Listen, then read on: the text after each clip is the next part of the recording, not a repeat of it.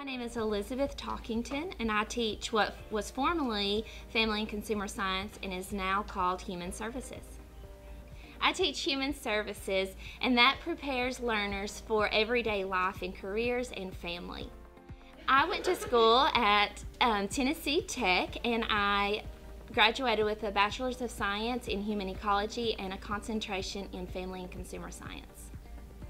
I became a teacher because I had several teachers in school that really had a huge impact in my life, and I just wanted to share that with my students. My favorite part of teaching is getting to spend time with these students and investing in their life and watching the light bulbs go off in their brains when they catch a concept or just realize something, and just watching their confidence grow. 3 adjectives that describe me: I would consider myself happy and blessed and full of energy.